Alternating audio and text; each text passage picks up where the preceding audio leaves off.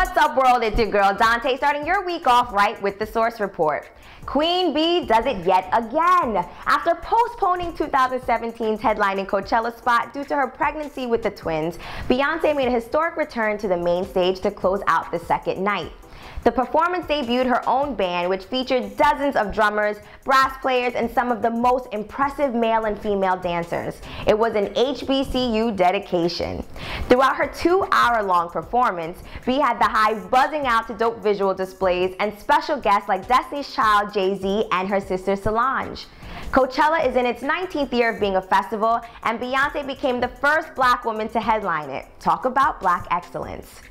Over the weekend, Starbucks was under heat for a situation that took place on their Philadelphia location. Social media was in an outrage when a video went viral of 2 black men being arrested and escorted out of the store in handcuffs. Witnesses say the 2 men were doing nothing and never actually were asked to leave the store. The video caused both the Philadelphia police and the coffee company to do reviews of what took place. Starbucks found that their employees acted in the wrong and acknowledged there was a lack of evidence that there was a crime being committed.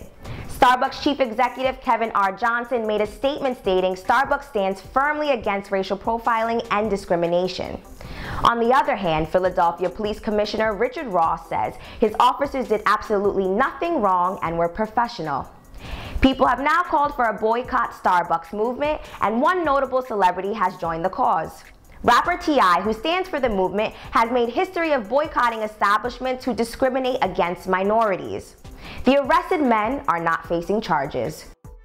Now, shifting over to some hip-hop music, some of our faves dropped over the weekend. I know you didn't miss out on Nicki Minaj's 2 singles, Barbie Tings and Chun-Li, because those are seriously some of my favorites.